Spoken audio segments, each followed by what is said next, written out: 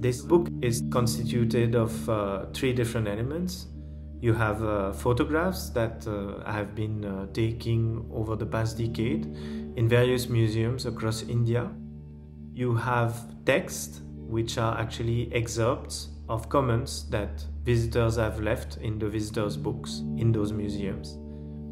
And the third component is drawings that I've started working on since the time I began putting together this material under the form of a book in 2020.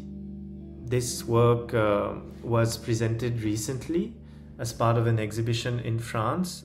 In that installation, you had the book itself, which was presented as a visitor's book in its own right.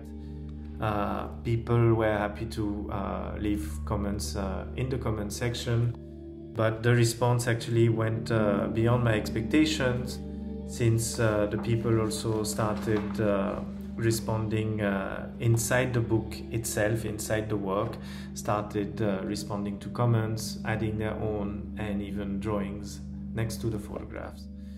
Now, my aim for this work is to get it published and let it circulate to a wider audience.